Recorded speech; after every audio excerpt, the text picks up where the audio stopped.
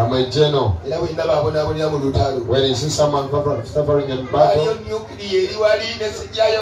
I have a nuclear that I can release. Say amen. We are speaking about the kingdom of God. Maybe I'm going to continue from where I ended yesterday. We are inviting every one of you as we are launching this church on Sunday. So we are launching this church on Sunday. We are going to anoint it and to plant our pastor. We thank you for the work you're doing, Pastor Prosper. Let us also clap for my wife. Hallelujah. Hallelujah. Patricia. Why did you chat? Who took you off WhatsApp? Wow. Thank you for giving back. Now you are also pregnant. You give back. Don't do like the other who cut the tubes.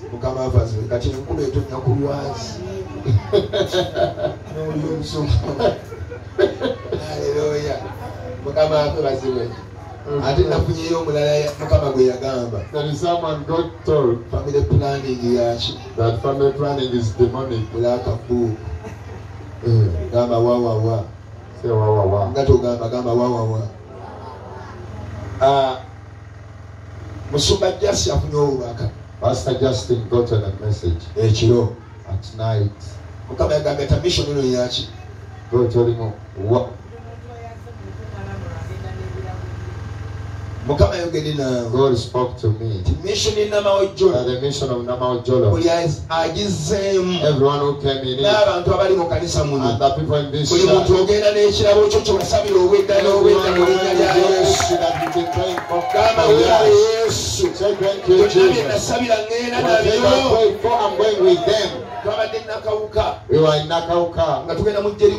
were going for Jericho. And I had the voice clearly. Get waters. And you pour the roundabout when you're going around. And you tell the pastors to kneel down. That one is not doable. I got in water from the shop. God did a miracle for us. The angels, the traffic officers came. And they stopped all the cars. From Nakauka, those from Natete, those from Entebbe. No. But traffic officers came at the roundabout. And they stopped all the cars. And they started pouring on the roundabout. As I was there, I got in the holy marijuana. If you have never taken marijuana, when you put on marijuana, you will get out from self and become something else. And I didn't tell the car and knock me out of shit. I saw something come over me, and my eyes came up. And I was telling me kneel down, and we knelt down. And I said, what is wrong with the man? I saw myself going to heaven. And the man got to know me. Pastor Prosper was near me. I saw he wasn't touching me. And the voice touched me. And touched me the second time. And the third time. And told me that twice. I've begotten you, my son. Somebody clap for Jesus. I told Pastor Frank. The voice has spoken. He told me that with the scripture. Psalms 2:7. He says, today I have begotten you, my son. Ask, I shall give it to you. Somebody clap for Jesus. Clap for Jesus as we shout. Hallelujah.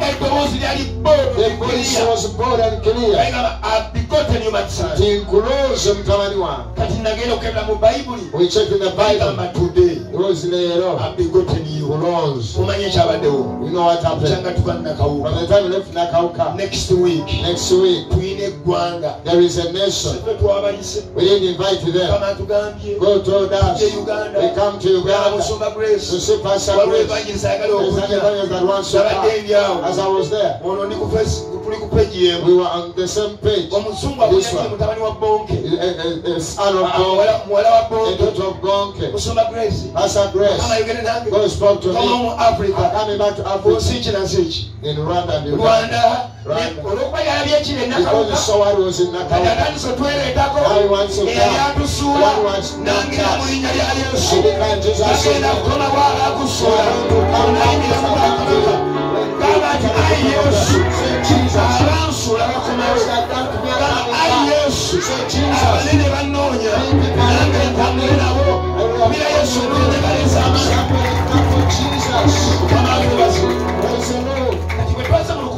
when you come to this meeting, children are just gone back to school.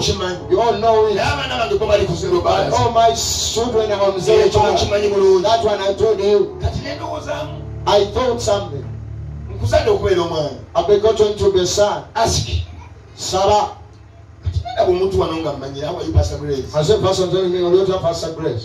I didn't know. I sent a message. I want some dollars. Hey, you got a dollar. No, you want some dollars? I got a dollar. Let me send you. I saw the guy send me $. I saw that person. He sent me $. I said, hey.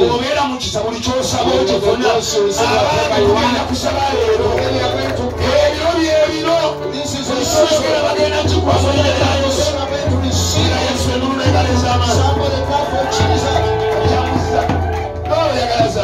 Why do you want the $? For me to eat and my wife. In the grace time,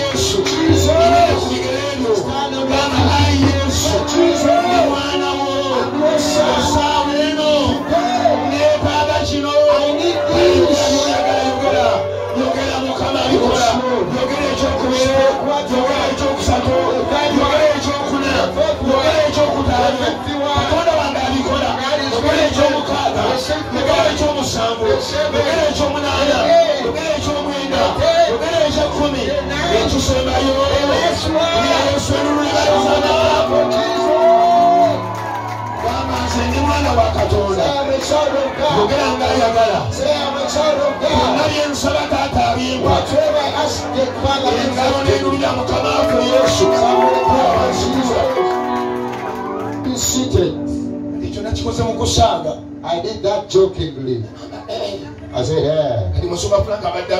Now Pastor Frank was telling us, now you ask what you want. Let me show you what I asked. Let me show it to you. What Pastor Frank was saying. This is what I asked. Uganda shillings 1 billion. Uganda shillings 1 billion. I've asked for a billion of Uganda money. Before the end of 10 days.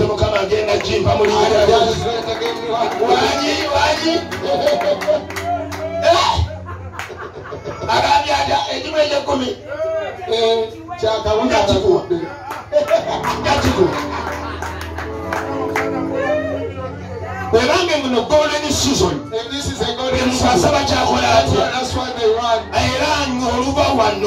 I read this verse, you buy for the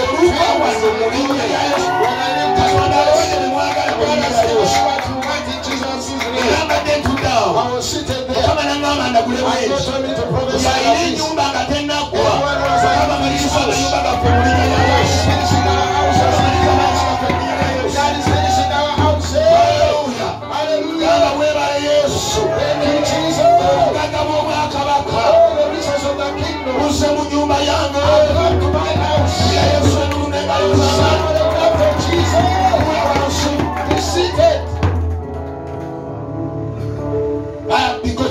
son,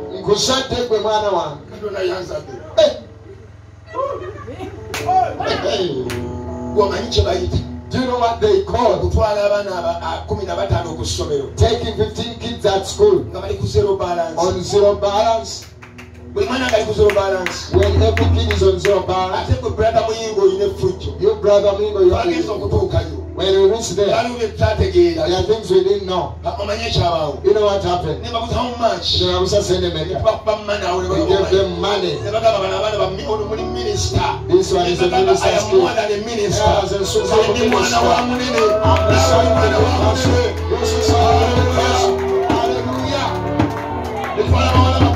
We took our daughters to school. You know what happened? The school had needs we didn't know. I had my wife telling them, forgive us, we shall pay. How much is that? It doesn't mean that money. He said, but we shall bring my wife. I showed them that everyone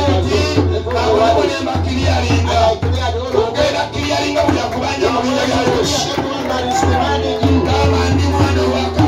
say I am a child of God. The times of suffering, the season of suffering,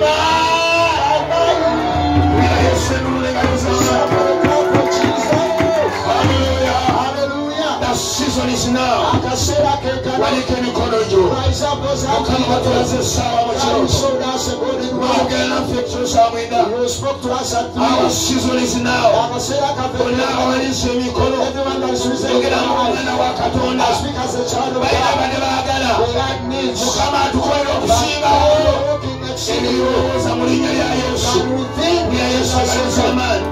clap for Jesus. I spoke us in the morning. I said to tell you, you never eaten. Our eating is changing. Our dressing is changing.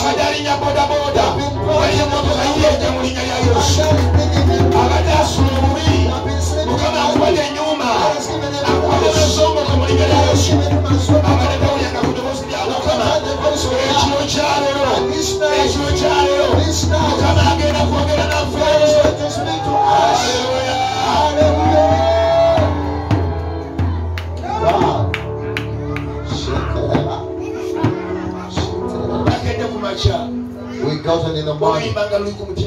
The song was on my heart. The song was a Swahili song.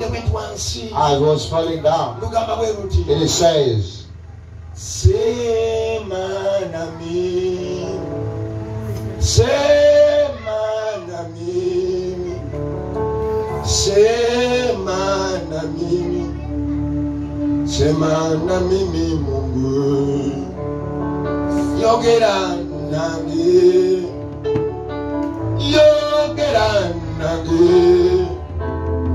yogera nange, yogera nange. Wamagenda okuwulira eddoboozi lya Mukama olwaleero. There is a person that is going to get the voice of God today. Ekyo ekibadde kikubonyaabonya. What has been your problem? Kirina ekisumuluzo kimu kyokka. He has only one key. Ly'eddoboozi lya Katonda. The voice of God. Mwenna kambabuulire. Let me tell us. Twogera ku bwakabaka. We are speaking about the kingdom. Naye obwakabaka bwa Buganda. But the kingdom of Buganda. Bulina kye butuyigiriza. He has sold us something. Kabaka Mutebi bw'ayogera. The king says something. Bayaddamu mu linnya lya Yesu. Nobody will speak again. Kabaka Yesu agambye. The king Jesus says, this is our season. Yes, you are not even in Jesus' name. The king ordered that they should not buy wickedly. And all the wicked newspapers, the king just decreed. And all the New Vision papers weren't selling because there is a man who spoke from the kingdom. A man who spoke against the kingdom. Tell them run. When they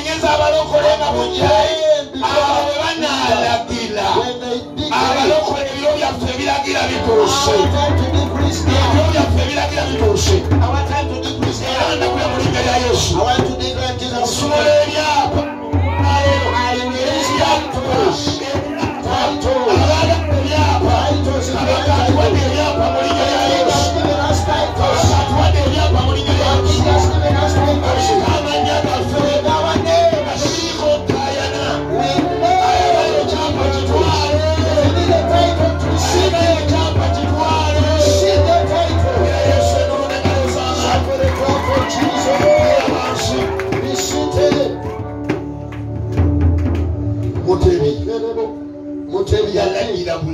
just decree. I know the newspapers were bold. Baganda's even if you could buy them when you went to Mugabe, they could beat you up. Nobody could buy. I speak about the kingdom.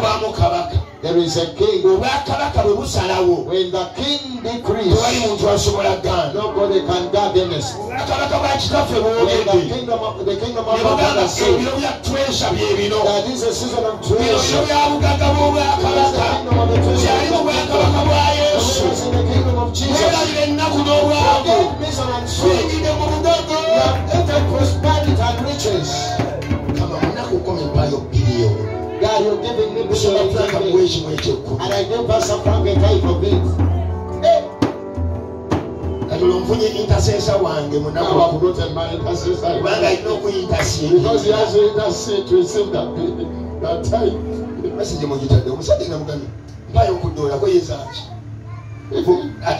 For me to eat and my wife. I've set money now for you to eat with the Rita. It means the season of and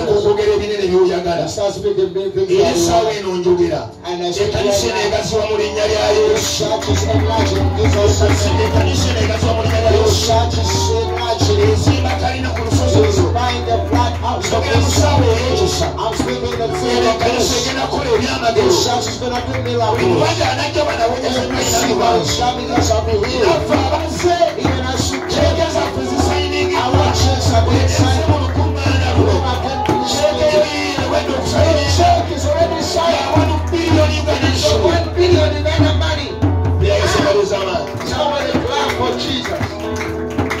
Number 5. A choke down. Number 5. A choke down. Number 3, number 4.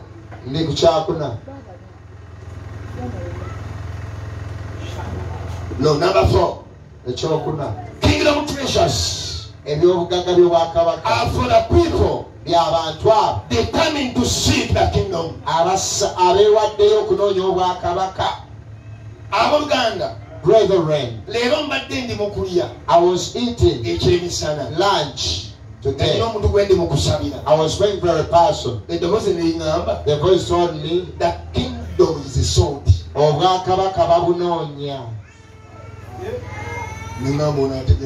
I said, what does this mean? As I was looking, and he gave me another thing. The kingdom is called before.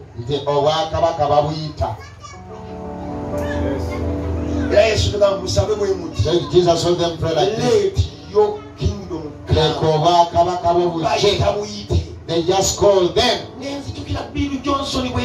remembered what Bill Johnson told me. Told me, you man. God has given an anointing to back your country and your continent. Irish ministry. Like Irish ministry. Baker in Mozambique. The nations are coming to Uganda through you. Prepare your team. You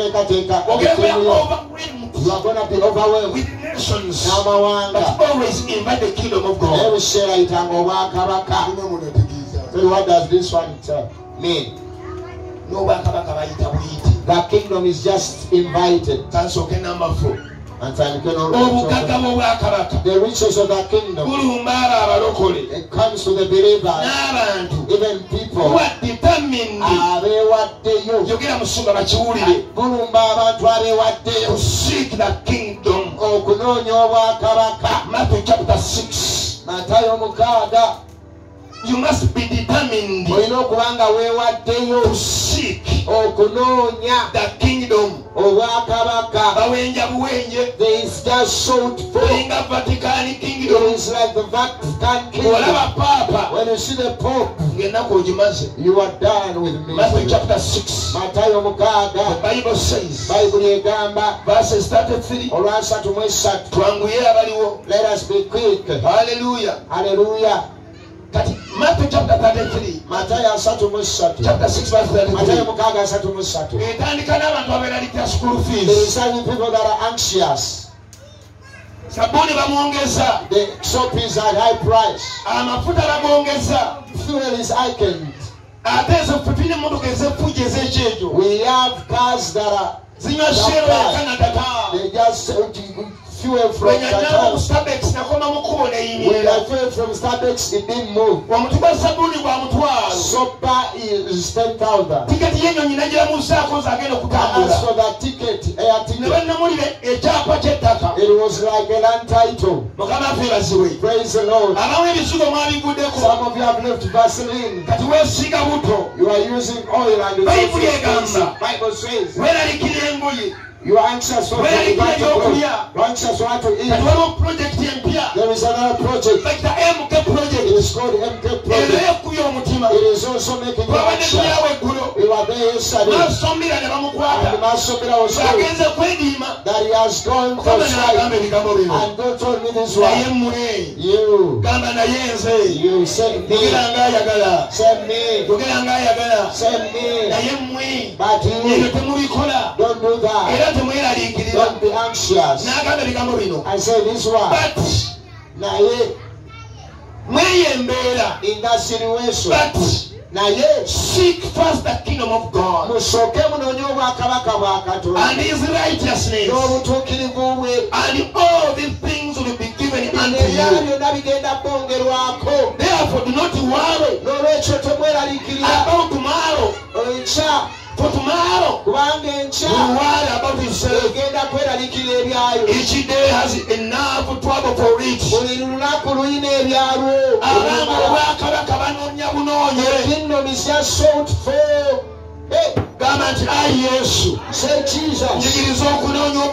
Teach me to seek the kingdom. Somebody clap for Jesus. I was a poor man. I was failing family. I was sleeping in the church has prospered. The girls were very tough in that family. They are abusing me.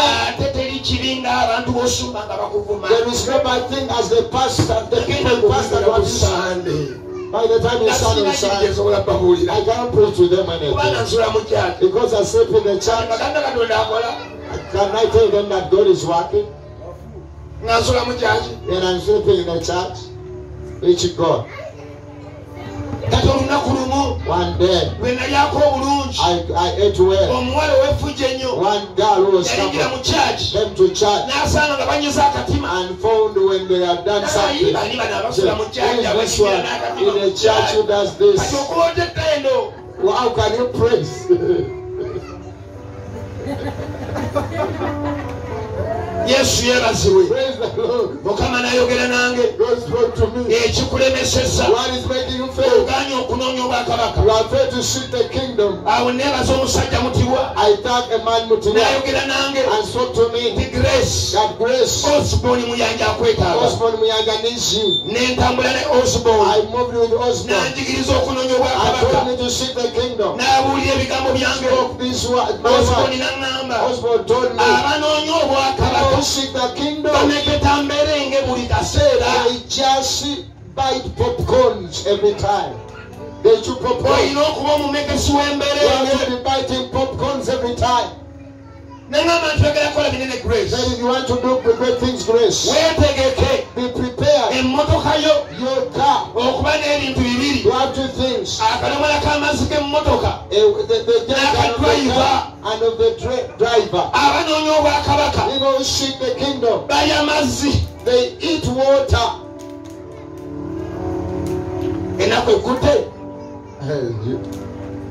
But seek first the kingdom of God.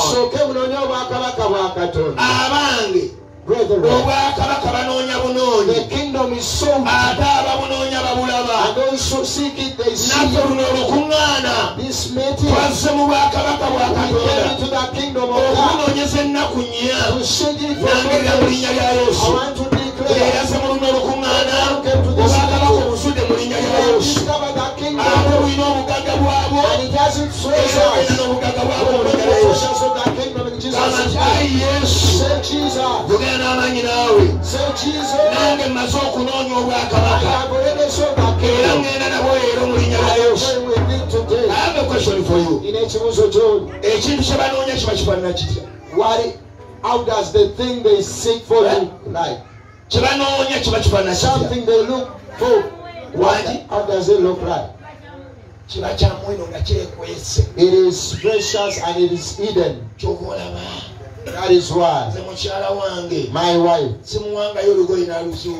I've never given a dress and finds it. That's where do you buy my clothes? I seek them and seek them. When I give it to her, the situation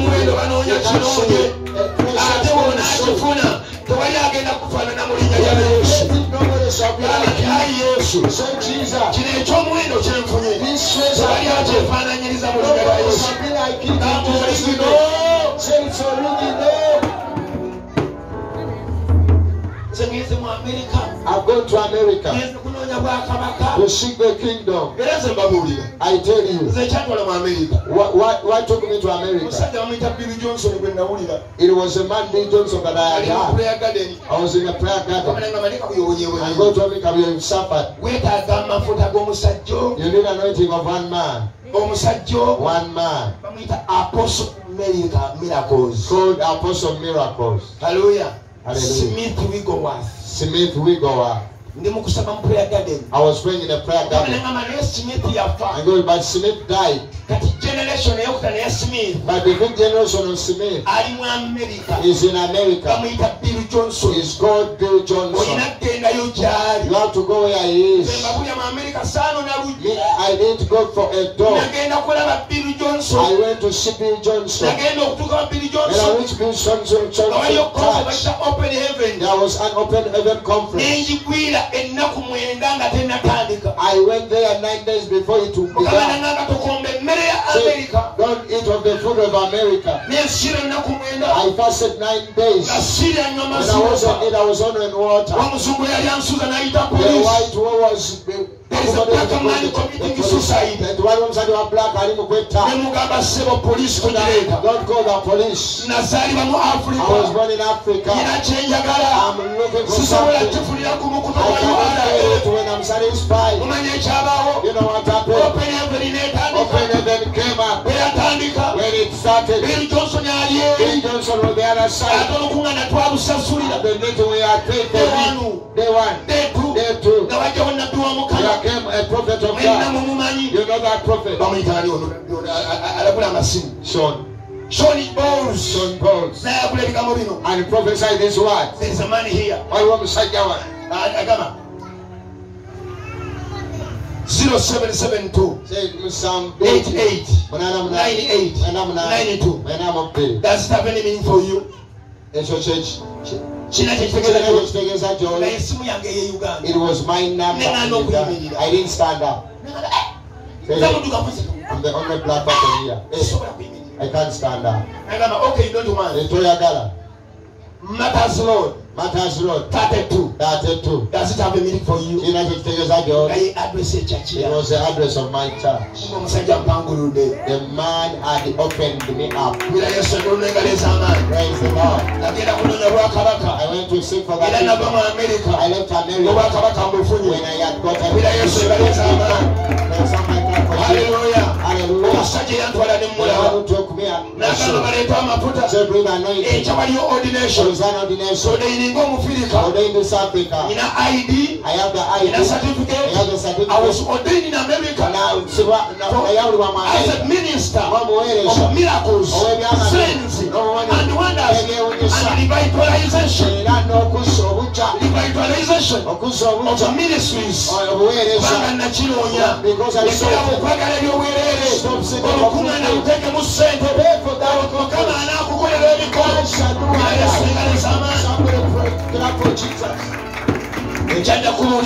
I will tell you, when I sponsor donor, when I come to sponsor in the meeting, I go to the sponsor. Make that one forget all the misery. Don't joke with me. I know how to seek the kingdom. But stop seeking for 3 things. Say, Jesus, I've known it today. That the kingdom is just so good. I'm going to see it in Jesus' name. Somebody clap for Jesus. Number 5. A chop time. I'm about to conclude. Because they told us when to pray. Then you pray for 5 minutes. The treasure of the kingdom of God are for the people with a clear communication with God. Hallelujah. Amen. The treasures of the kingdom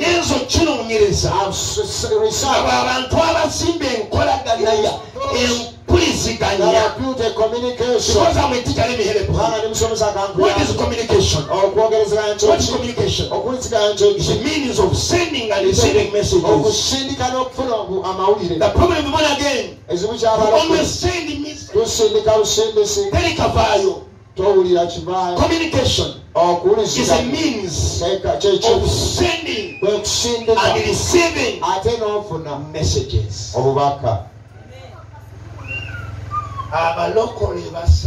Believers pray overnight. From overnight to the garden. It's also another overnight. For we know. Overnight. Because a crusade. In that time, did you get a time to receive back? Did you receive the message back? We are like Russia, you just send inside. Is that a battle when you just send inside? And you tell that is what happened to all of us. Missile everywhere. We are bombarding. What are you bombarding? By those ones, whenever they bombard, they hate it. Communication. That's why they call communication. When I was in Kalamonja many years ago, statement. Because they have guns. They say, one plate, one man. Cannot miss. One plate, one man. The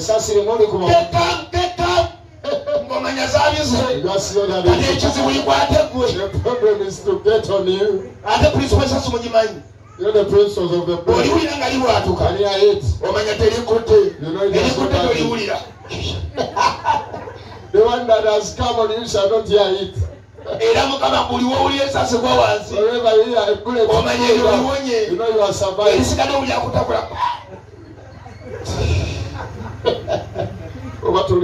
That is when I got communication. When I had communication. Matthew chapter 13. Let me show you. Matthew chapter 13. Matthew 13. Communication. We show you communication. Matthew chapter 13. I even gotten a watch. Let me look at it. I think the number of is going to Matthew chapter 13. If you are there, say verse 36. The Bible says, then they left the cloud. And that's what Uganda young. Then they left the cloud and went into the house.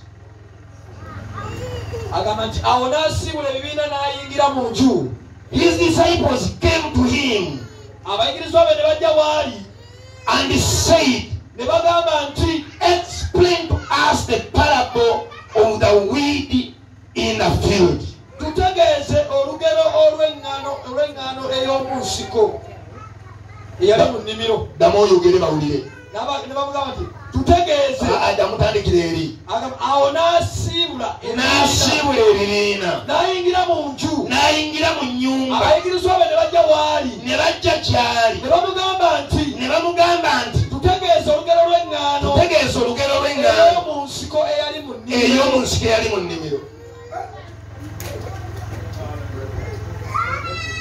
I've just known. God speaks after the service.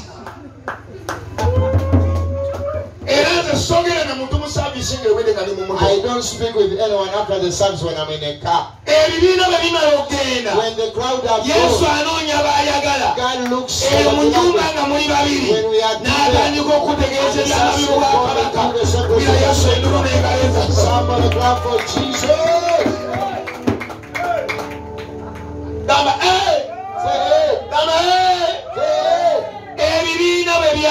When the crowds went, they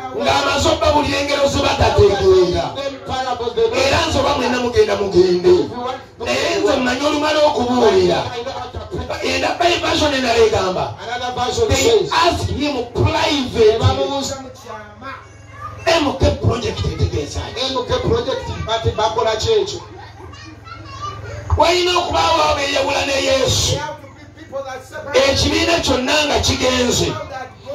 bamubuuza ebigambo bino nemukamu bupangisanga buntwala ekyo kitwala enkolagana n'omuntu okutandika okubulira ebyama abalala be batamanyi kubira Yesu engalo z'amaanyi kakudagamba tweyalabikira lunaku lwankya kubanga olw'enkya olwelabikirira ebyamu kyokona jangu nnoonyezi kubulira ebigenda okubaawo kyokulaba nze neebaza Katonda emmotoka enywa fulu tanka sikyakebera oba lotaka sente mmeka era ne mukyala kati akimanyi olugenda ku sheero jusa ekigambo kimukola ki kubanga natula n'omusajja nayogera ebigambo byano sobola kuwa mmotoka ate nenkuma amafuta nawe nangirira oba sukaali bamwongeza bamwongeze ogenda kulaba mu linnya lya Yesu.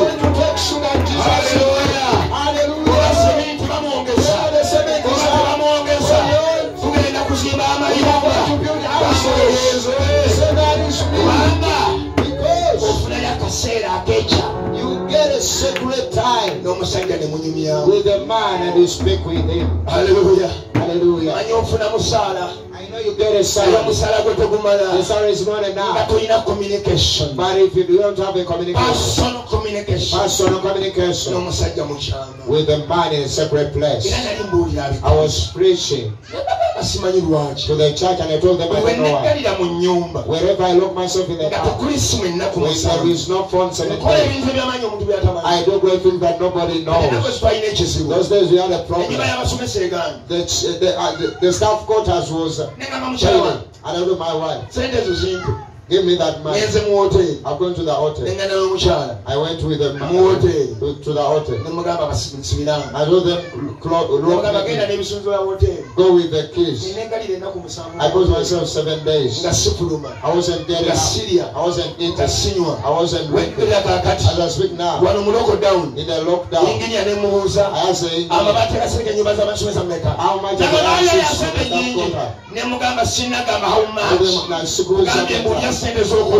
the money. As I was right to prosper and tell the money has I wrote to that person, Pastor Grace, I had some money here. And God told me, but if it is so, let me say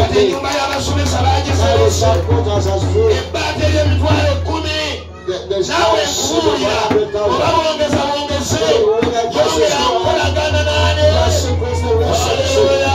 communication. I have a big God. When he says yes, nobody says no. He says go. Somebody shout as you clap for Jesus. I have learned to build a private personal communication.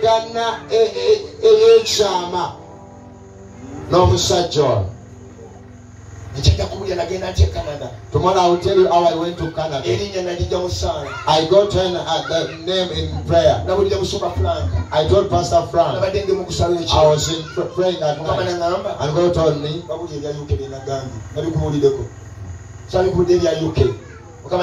God told me that UK season is now. and I'm now knocking on the doors of UK. I went to the house. You took me to the House of Commons. And I'm now in the House of Commons. I'm going to UK. Just now I'm coming.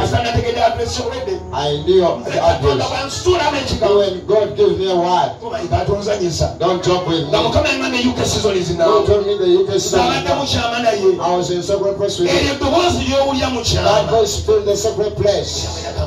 Let me tell us.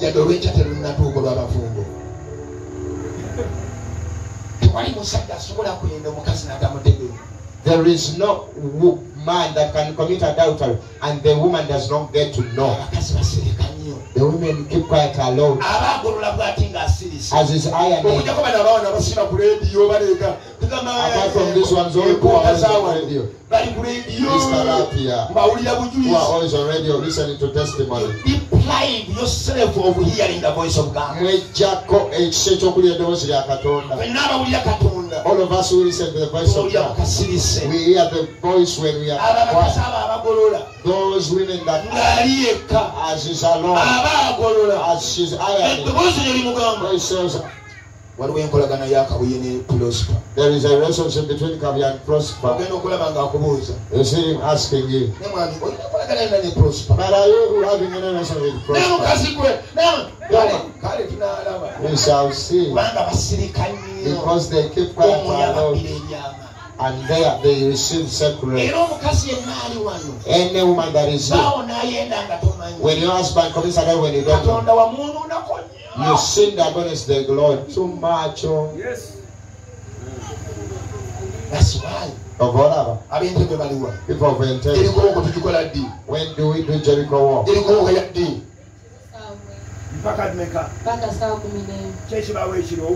3. For us we move at night. At 3. Everyone tells you that I've had a voice. Because this time everybody is shouting. CBS program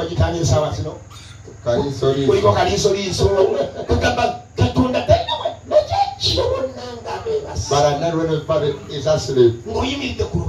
You are on the veranda. Your veranda is speaking. That breeze on you. You will see your husband when he's in ginger in the hotel.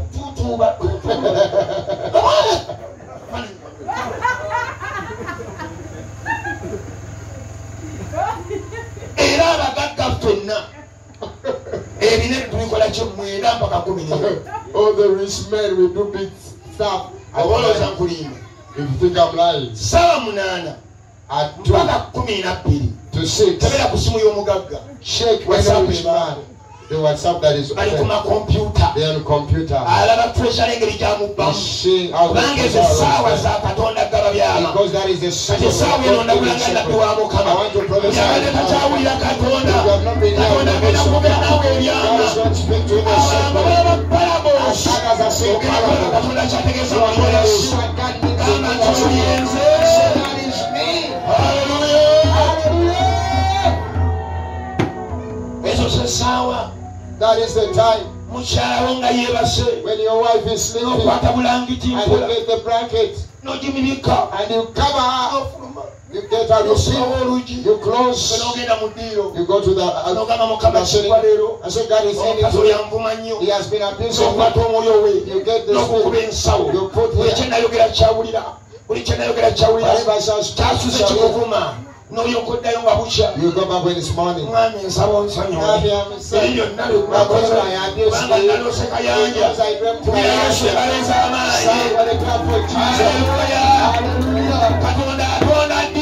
when does God create? He's looking for a co-creator. 2, 3, 4, 5, 6, 7, 8, 9. That is the troublesome time. For us to look at them, They tell us we go to the sea under the water. Let me repeat them. 2, 3, 4, 5, 6, 7, 8, 9. They close up the heaven.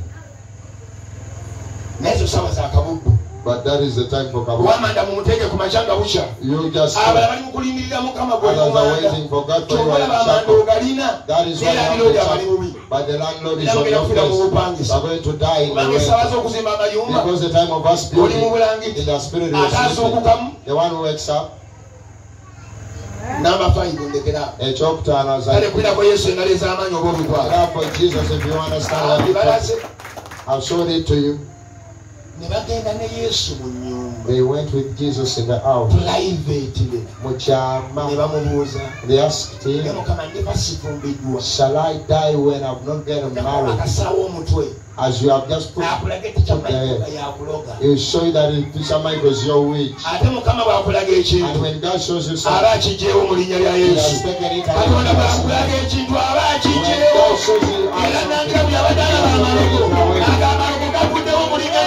sons are going away.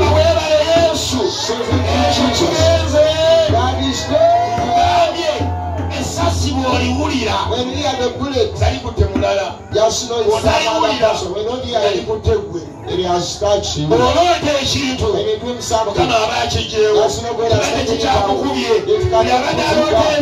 You are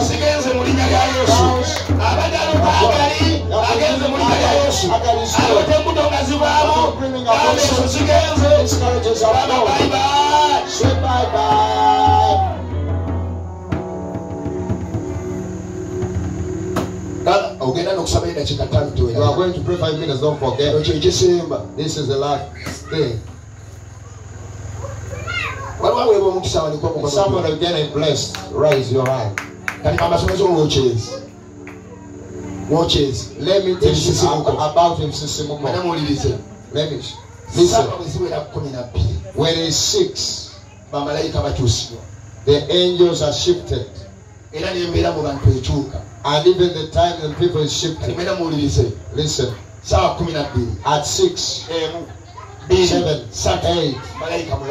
and another angel. And that one goes 10, 11. That is an angel. And that one is done. 1, 2, 3, another situation. You will do overnight. There is time in which when everybody is closing, and the time comes when everybody is opening up. There are some days when they have to chase the devil. After the watch, 4, 5, 6, that is another one. The last one. 7, 8, 9. That is the last one.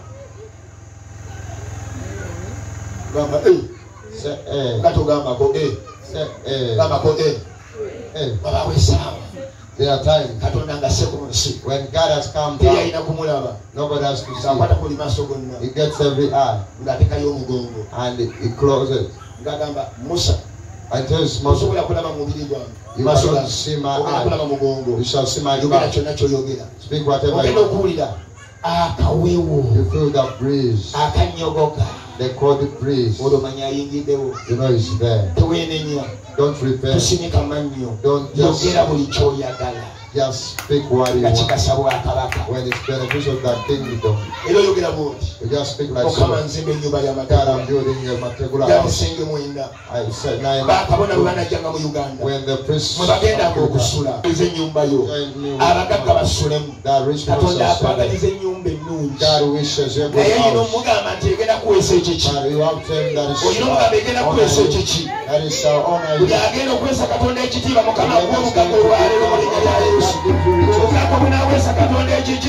riches that shall honor God. I'm glad for Jesus. Jesus asked me, should I take you to a Shall you come back? Canada. When I reach Canada, they gave me a church. The pastor was sick. The deacon told me they shall come and give me money. God reminded me of the covenant. Let's pick number 6 and we stop.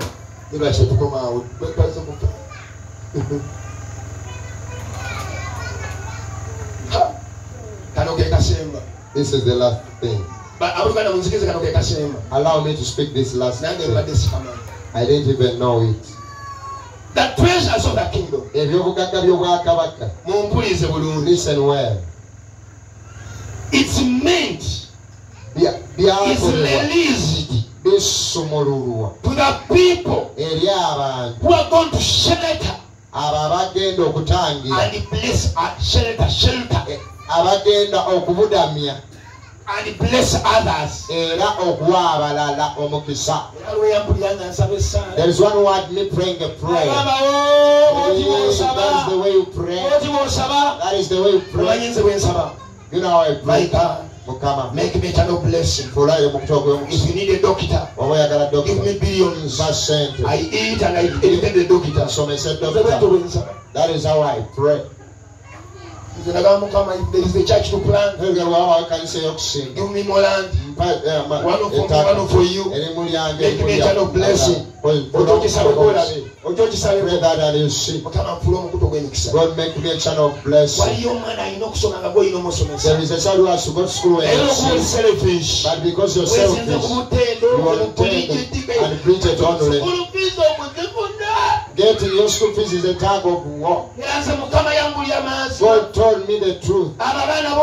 Those children you see, listen, if you don't want to, there are people I created when they should not sleep out. There is a child I created when he should not lack school fees. When you help them, even you shall go to school. Said God, leave it. You go to aid and chase all the children. We chased them. We slept angry with those prosperous. We first brought back the children. Yeah, you know them, I cannot tell them. There is a grace. You see that? I pour school fees. There is even a sponsor who sponsors all Uganda. I have to speak about the other child. Instead of saying there, yes, others go to school because of that one. You don't want to go to street. There is a child in the street who should not be hungry. You bring them in the house. You are going to eat rice. Somebody clap.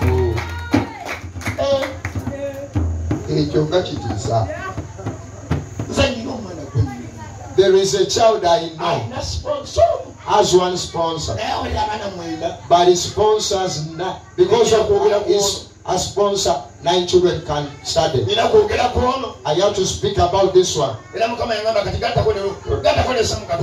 God told me I'd even some katukan. Tell the sponsor. Some shall not when Rumbia is suffering. He ask me. Is some okay? Some are the other one they give more. That is what made me feel about God. There are people when they should not be that when they come God shall build a God make that if you want or not. Open heaven. They are called open heaven. Heaven opener. Heaven opener. When I go to a village, the rich people shall love a person who has taken and they help that person that after they sit off. That one I know it about. Wherever I go there is food. That's why in Kayawe it was poor. When I went there, they are now harvesting banana. Let me take a look at that. Anointing is not in a place. The blessing is on the person's head. Hallelujah. Pastors are not in a car. Pastors are on a pastor. rich women and men upon the bed. You shall sleep on a cast woman, and you shall obey the cast. You shall obey the prison. The woman you slept on. As I think the Bible says. Psalms 10 says. With the blessing of the Lord crowns the head of the righteous.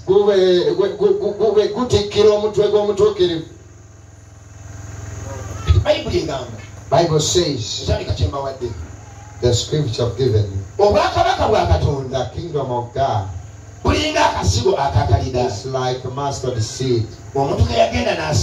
And a person went and planted, and there came a big tree. And all the birds of the air, and all the beasts of the they all came. And they sheltered the in the kingdom of God. One pastor when he's taking them to school. God gives the kingdom blessing when we've decided or don't forget that the kingdom of God is like a man, a mustard seed that was dropped on the ground and it germinated into a big tree. Into a big tree. Into a big tree. All the birds of the air, those are the big people. So those are the big people. And all the beasts of the field, those are the Mayai. They all came under that tree. Like if you want to enjoy the riches of the kingdom, be ready to share with the others and share the birds and the beasts. You are going to say, the Bible says, Jesus saw a tree, a believer, a believing tree. When he reached the tree, there was no bat. There was no animal. What did he say? He cast it. A believer that does not help anyone, God does not hear your prayers. When you do not help anyone, God does not hear your prayers. Because we are not an olive tree. We are not sheltering anybody. Let me tell you, Ronnie. The bachelors are always very poor. Because God sees the tree with no fruit. You ask him for $1 million for what? Are there Rolex for $1 million? Why? You are not sheltering anyone. Stand up on your feet.